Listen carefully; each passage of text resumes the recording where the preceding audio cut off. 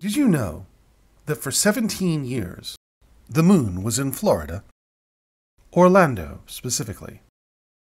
No, not some gaudy moon-inspired tourist attraction. The actual moon. The one you look up at every night.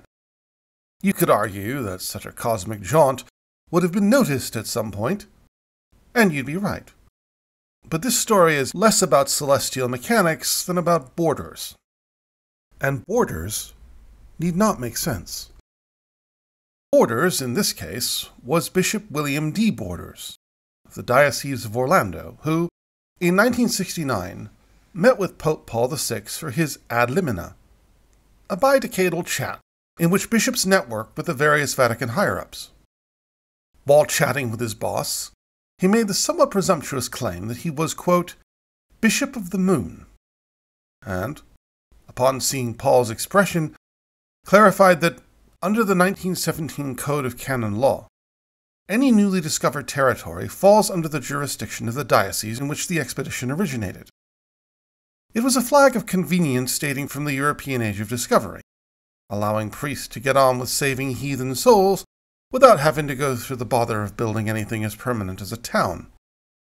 Since the moon landing originated in Cape Canaveral, and since Cape Canaveral fell under the Diocese of Orlando, that meant that the moon was now part of the Diocese of Orlando. There is no evidence that Paul took this news to heart, and in 1983, John Paul II scrapped that rule and granted that jurisdictional power solely to the Pope.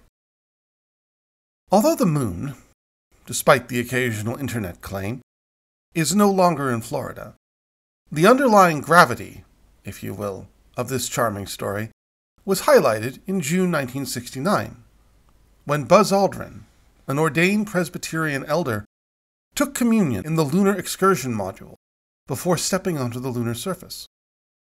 He had obtained special dispensation to perform the communion himself, but should we establish a more permanent presence on the moon, under whose auspices could a communion be performed? More broadly, what exactly should we do with the moon? According to the 1967 Outer Space Treaty, the moon is the province of all mankind. It even says so on that plaque the astronauts left behind. A noble sentiment, but let's get real. Once we start profiting from the moon, visions of the collective good of the human species will go the way of the League of Nations. If the Artemis program is anything more than an expensive showpiece, and I have yet to be convinced that it is, it must pave the way toward private exploitation and colonization of the moon. And to their credit, NASA and the European Space Agency are taking the first steps toward a permanent lunar infrastructure, at least as regards time. It seems an odd thing to be concerned about, but with GPS and similar systems now controlling most of our lives, it stands to reason that such systems will one day migrate to the moon. GPS requires timing accuracy of 10 nanoseconds for a 4-meter precision. At that speed, the relativistic warping of spacetime becomes noticeable, and all GPS satellites operate on a system called terrestrial time that is calibrated for relativistic effects. In 2024, the International Astronomical Union took a break from not naming new dwarf planets and declared the need for a lunar celestial reference system, governed by a separate lunar coordinate time. The reference system, they declared, should be analogous to the Earth-based geocentric celestial reference system, already used to track satellites in orbit, and be consistent with the standard Earth second.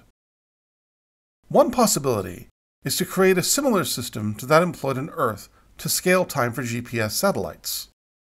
On Earth, time for GPS satellites runs about 38 microseconds per day faster than time on the surface. On the moon, thanks to a combination of the moon's lower gravity and the combined motion of both it and Earth, a clock on the lunar surface and one in orbit would differ by 56 microseconds a day. The difference is wide enough to invalidate coordination between moon and Earth-based telescopes.